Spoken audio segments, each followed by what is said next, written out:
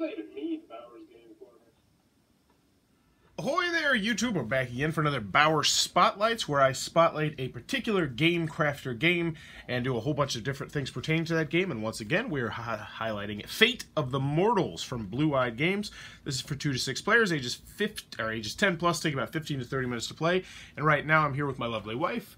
Hello. And we are about to play a 2-player version of the game, and I'm going to be teaching her the rules as we go through the game, so you'll get a good feel for how the rules work, and also how a 2-player version of the game works. So in this game, dear, we are playing as gods, and our job is to try and get various different things to happen. We're each going to have one of these secret objective cards right here, which are going to give us a different way to score, because we're playing as gods, and we're messing around with these people inside of this little temple thing right here. So for instance, on this particular card, you would want the red person to escape with the boots. So you'd want them to escape with that symbol right there. You'd want the orange to escape with the bow and arrow, the yellow to escape with that thing, and you want the green and purple to die. That's what that symbol means right there. And killing people is relatively easy, so those are going to get you substantially less points. So each of us are going to get one of these cards, and we're each going to have our own secret objectives. Now, the first thing I want to mention when you're playing this game is this is a very quick game. Don't freak out if you only get 1 or 2 of these done. They are difficult to accomplish. But that being said, in a 2-player game, you are going to have more control. So what's first going to happen is we're each going to get one of these cards. Now, I've also dealt us 2-player reference cards. Normally, you'd only get 1, but luckily, since we're playing 2 players, you can use both sides like this, which is nice. We each get 1 hidden passage. A hidden passage is one-time use, and you only get to use it 1 time. So make sure you use it. You don't get anything special for not using it, so use it. This is going to allow you to break the normal rules of the game, because as we start to move these different people, because each of these dice are going to represent a different gladiator, the doors behind them are going to start being locked and closed, and the only way you can get through those doors or through walls is by your 1 hidden passage. Okay. Next, we got this deck, which I'm going to shuffle up in a second, and these are the tiles we're going to be placing down. These are very simple to understand. If it's red, that means that person is losing health. So whoever moves into this is going to lose 2 health, but they also are going to be able to acquire this thing. The shield? Yes. Likewise, there's some that are green that will heal you. Some of the other really important ones, this is an exit, and there's only one way to exit this, which is through that arrow. So if you place that right there, first move, green escapes. Green wouldn't escape with anything, which means neither of us would get the points, but green would escape, and then the door would get locked, and then there would be no other way to get out of here, unless you used a secret passage to get in. We'll explain how it works a little bit later. But there's not that many exits, so if you have them, don't waste them. But most of the time, pretty self-explanatory. This one means that you get to roll the dice and put it onto any of the ones that you would like. And then there's a very, very rare one, which there's only 2 in the entire game, which lets you pick whichever die face you would like. So, what we're going to do is we're going to deal out 3 of these cards to each of us, and then we'll go over the actions you can take. And the actions are all on the player turn reference right here. Oh, that should have been mixed in. Whoop. So most of them are pretty similar. So the first thing you can do is you can take one of your cards, you can play a chamber, and then you can move a mortal to that chamber. Now when you're playing the chambers, I want to make sure I get it right, there's 4 big rules that you have to follow, and most of them are pretty self-explanatory. So the first thing is a chamber may not block anyone's starting hallway. So you couldn't, block it so purple or any of these colors couldn't get out. They have to at least get onto the first square. The next thing is a chamber may not block the last open side of an exit chamber. So an exit chamber can never be fully surrounded. There always has to be a way to at least secret passage your way into there. It must be placed adjacent to a chamber containing at least 1 mortal die, so you can't just place it all willy-nilly and just build like a giant hallway that no one's using over there. It has to be something that's going to be able to be used. And also, one of the chamber's hallways must connect with the chamber it is being placed adjacent to. So you pretty much just can't do like if that's down, you can't be like, there, I played my tile. Doesn't work like that. Right. Most of them are pretty connecting. Yeah, self-explanatory stuff. So take a moment, look at your secret card, what you need to get done, and then if you want, I'll go first. That would be lovely. So, on your turn, follow your player reference, take 1 action. So the most one you're going to do commonly is play a chamber, then move a mortal. But you also can play your hidden passage first, and then play a chamber. And then you move your mortal, or you could just move a mortal if you didn't want to play a card, or last resort, which you might do towards the end, especially if you're looking for exits or things to kill people, is just get rid of as many of your cards as you want and then draw back up to 3. And at the end of your turn, you're always going to draw back up to 3. So let's see, what do I need? Yeah, that's a good start. I'm going to go ahead and do this right here. Move blue. And the thing that I always do when you move something is you lock the door behind it. No one else is able to go through there. And then I get to roll the dice to see what symbol pops up. And so blue, gets nothing. Now the other thing that I want to mention, and I'm going to fix this so it's more on camera. But he's got 1 blood. Oh yeah, good point. Do you want to keep track of that? So I just move this down here? Yep, and if he ever gets down to here, they're dead. So I'm glad dead. you pointed that out. When you first set up the game, you're just going to start them all at the top. And then I draw back up to 3, and that was my whole turn. I'll say that threw me off. Usually your health is a countdown. Yep, I agree. I think Lucy mentioned that in one of the videos too. Okay. Oh, and Oh, more wow. than one of us, none of these are us, but more than one of the dice can have the same thing. So blue could have the shoes and green could have the shoes, but only one can escape with the shoes. So as soon as green escapes with the shoes, no one else is even able to pick up the shoes because they're gone. Right. Okay. So I can just do that. Perfectly legal. Close the him door there. behind you. Yep. So red Goes goes there. down 1 health, and then red also has the dice rolled. This thing. Let's see what I need red to do. Okay. Shoes. Shoes. Then you draw back up to 3 cards. Okay. Let's see. Woo! When does this end? When they This all get out? Yes, this will end when either Or they die? when everyone's dead, or everyone's gotten out, or everyone is trapped, or a combination of all the above. Because it can get to the point where someone is completely trapped and no one has hidden passages left, in which case no one's even going to score points for that one. So I think my next move will be to move orange this way. They get that. They lose 3 health. Thank you. And then I'll draw back up to 3. And I'm going to reposition the camera just a little bit. But you can go ahead and take your turn. Okay.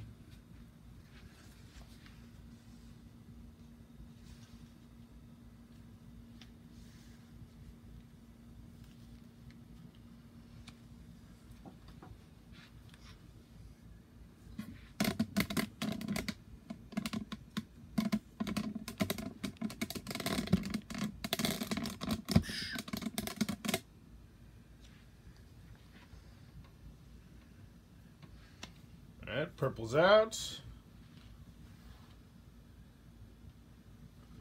Don't forget to draw a card. What do I need purple to do? So does he automatically have that harp thing? Yes. Okay.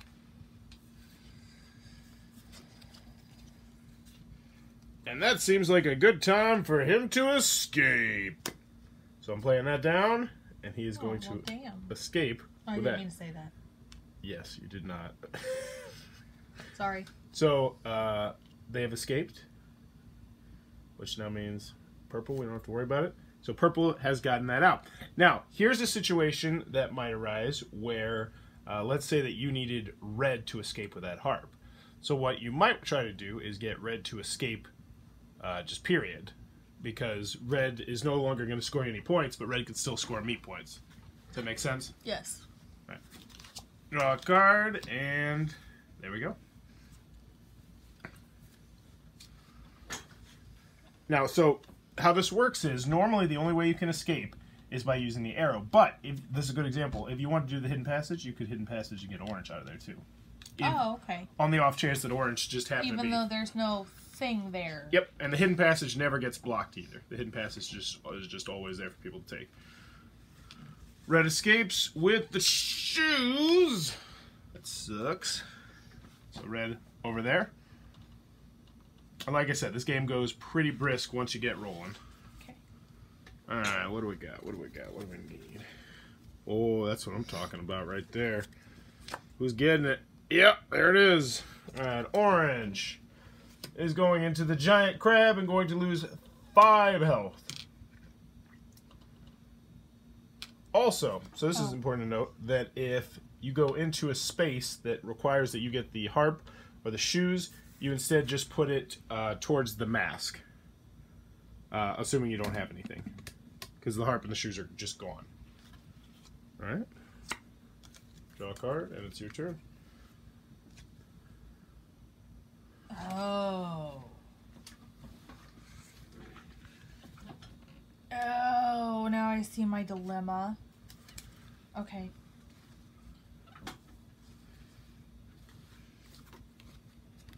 Well, never mind. I'm just looking at the wrong thing. Can I do it? Yeah, I can.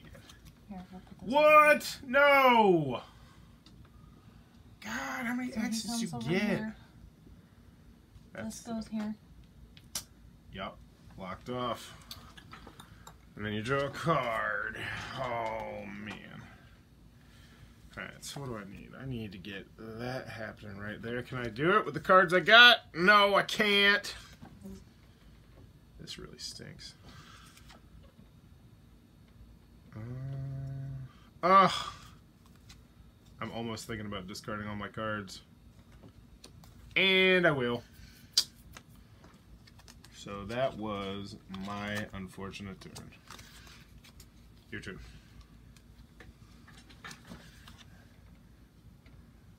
Let's see, what do I get? What do I get? Yep, there we go. Who's Right. got the ring now?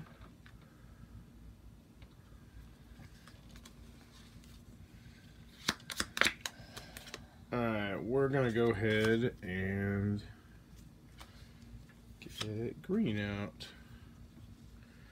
Now there can become situations where two dice will be in the same spot. If that happens, you can move both of them or you can move one of them. They can also split damage. Okay. They can split healing. You get to pick who decides who picks up which weapon.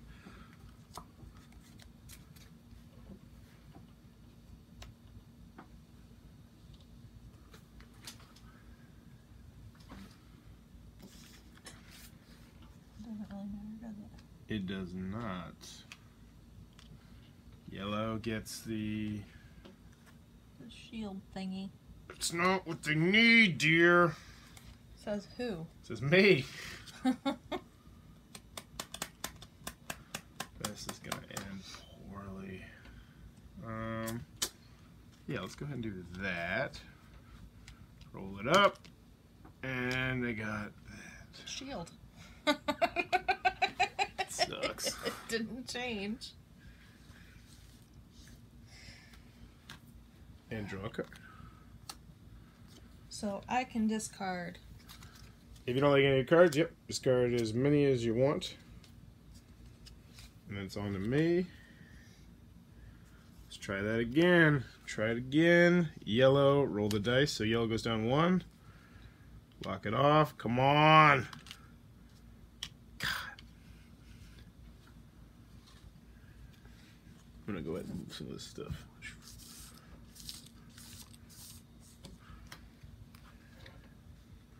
Oh, you want to kill somebody. 6 damage to green, which 1, 2, 3, 4 does not kill them. You gave them the ring. Oh, I need to draw up to 3 cards. Where's the cards? I had to move them. Camera space. What do I need green to do? Oh, but he's so far away. Okay, we'll go ahead green here, and he can heal 3.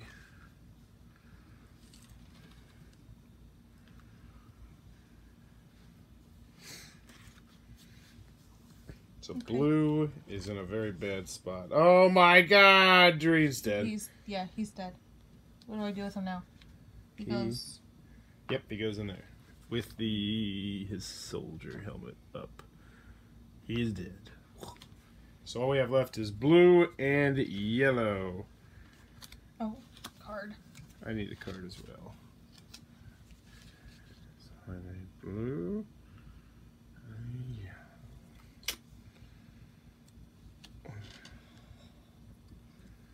This is bad. Okay, I'm gonna do this. So Harp cannot be gotten, so he just stays there, but yellow goes down 2 health. Oh. Oh, I can't even do what I want to do. Oh, I'm a noob. Because I can't block the last part of the extra. Oh. Draw a card.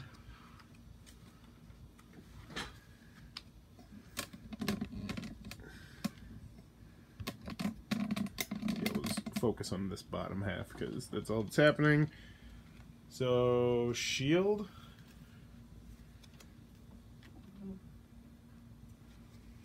I don't see a scenario where I want to happen is going to happen. So you know what? We're just going to kill yellow. Yellow's dead. Dead. 5 health gone. He's not getting out with anything. And so then all we have left is the blue. So... Who can... So your options are, you can discard your cards, which probably don't want to do. You could just move him into there. Back. Like, I can move him. Oh, no, I can't move him back. You could move him back through here, or... But then I use my one hidden passage. Or you could put a hidden passage here or here to get him, and then play another tile here or here to get him into a different sector. Okay. And he only has 4 health before he's dead. Is it my turn? It is. I just killed yellow. For no reason. Just discarding. Okay. What do I need the blue to do?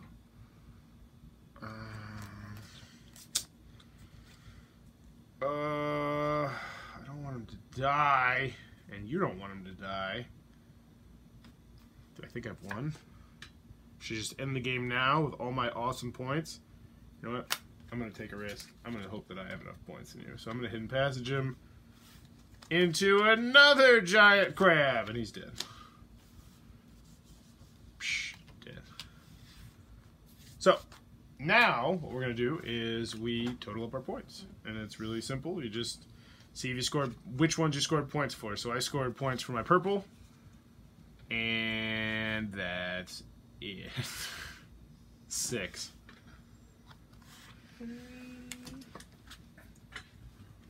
13. You got 13? Plus 8. You got 21? Yeah. Okay, so yeah, you crushed me there. But that is how you're going to play a 2-player game of Fate of the Mortals. If it looks like it might be your cup of tea, be sure to check that out. I'll post a link down below if you want to know some more information about the game. If you're enjoying what we're doing, please be sure to click on that subscribe button down below. And as always, thanks for your time, YouTube.